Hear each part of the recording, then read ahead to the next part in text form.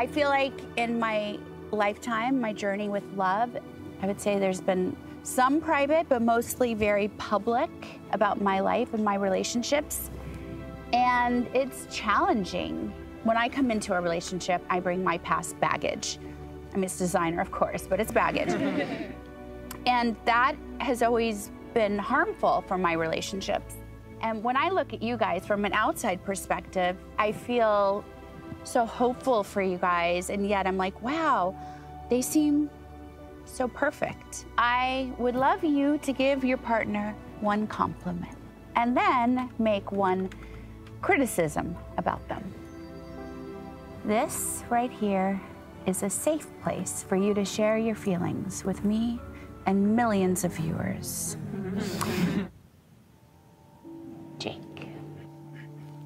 Alf, let me turn. When I look at you, I see a man who would give me the shirt off your back, and that is something I've never had with anyone else. When I look in your eyes, I can see a man who does genuinely love me. Jake and Alfie, it felt off to me. It didn't feel genuine. Something about it didn't feel like it was going deep enough. You came into my life at such a low point, a really, really low point, and you really did come in, all guns blazing. But it needed to be done.